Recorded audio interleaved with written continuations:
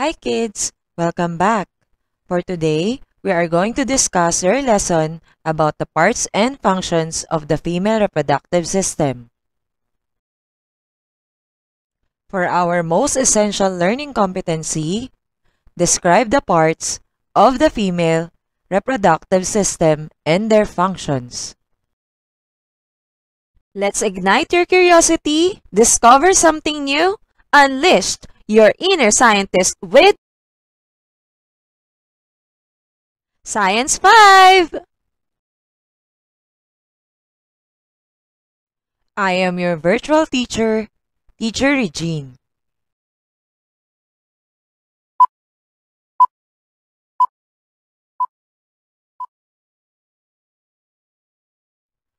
The mother carries her child inside her womb for about 9 months.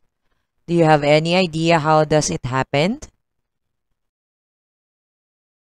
This organ, the female reproductive organ, is responsible for it.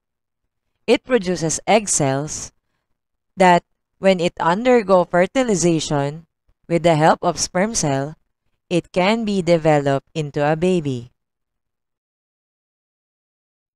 For our guide questions, number 1. What are the parts of the female reproductive system? Number 2.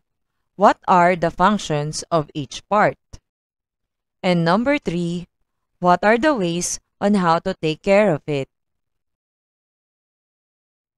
This is the female reproductive system. It is located in the middle part of the lower abdomen of a female human body.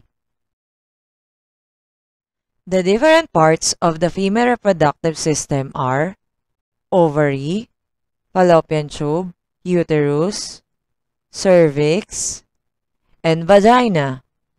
They are all located inside the female's body. Ovary. It produces the egg cells and the female sex hormones, estrogen and progesterone. Egg cell is the female sex cell.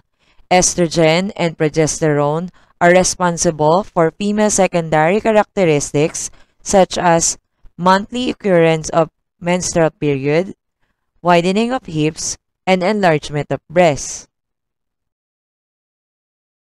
Fallopian tube. It is a tube that leads the egg from the ovary to the uterus. It is also the usual site of fertilization of egg cell and sperm cell.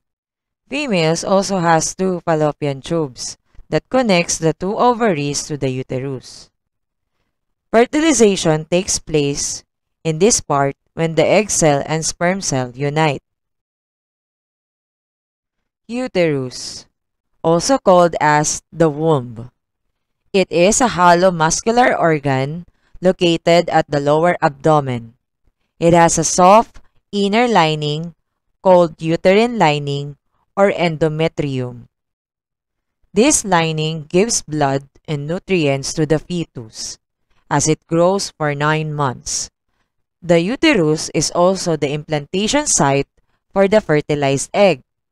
If the egg is not fertilized, the uterine lining together with the egg cell will break and becomes red discharge during menstruation. Cervix. It is a narrow at the lower part between the uterus and the vagina.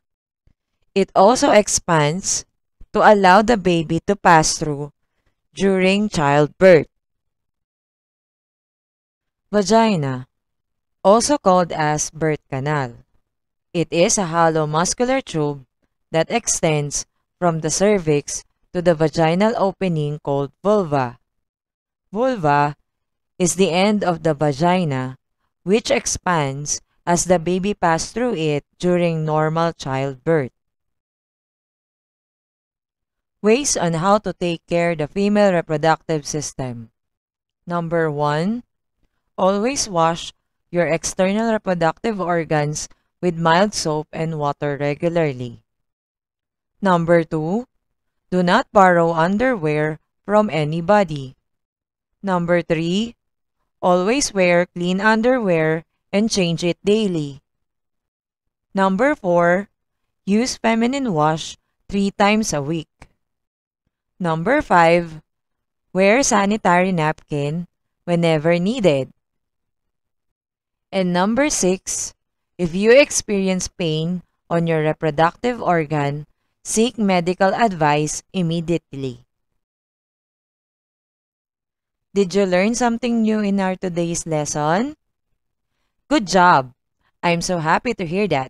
See you again in our next lesson. This is your virtual teacher, Teacher Regine. See you again in our next one. Bye!